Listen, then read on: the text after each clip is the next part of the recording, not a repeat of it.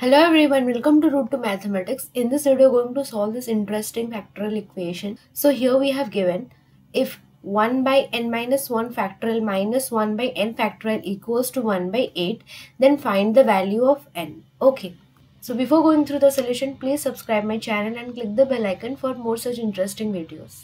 Okay, so without any delay, let's just start the solution.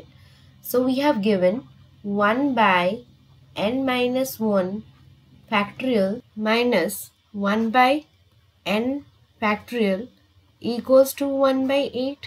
So we know that factorial is nothing but the product of all integers from 1 to given positive integers. So we can write n factorial is n multiplied with n minus 1 multiplied with n minus 2 till multiplied with 1. Okay.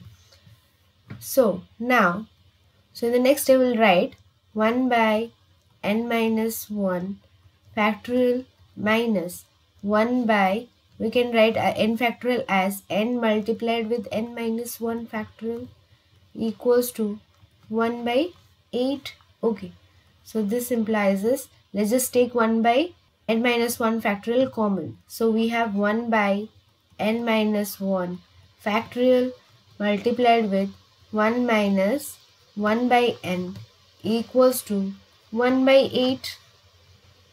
Okay, this implies this. We have 1 by n minus 1 factorial. Here we'll take LCM, so we have n minus 1 divided by n equals to 1 by 8.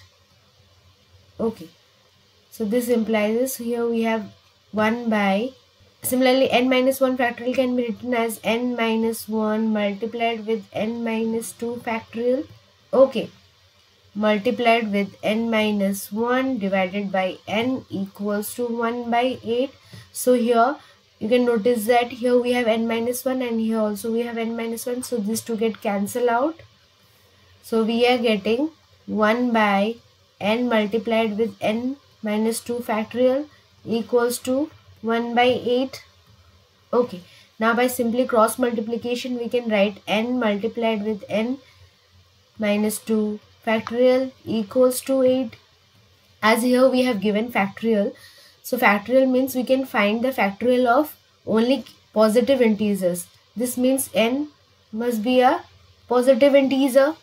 Okay, so in order to satisfy this given equation, the only value is possible, that is n equals to 4.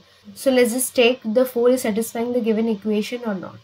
Okay, so we have 4 multiplied with 4 minus 2 factorial, which is equals to 4 2 factorial, which is equals to 8. So it is equal to the RHS of the given equation. Hence we are getting n equals to 4 is the only answer that satisfies the given equation. I hope you have understood the solution. Thanks for watching. Please subscribe to my channel and click the bell icon for more such interesting videos. Thank you.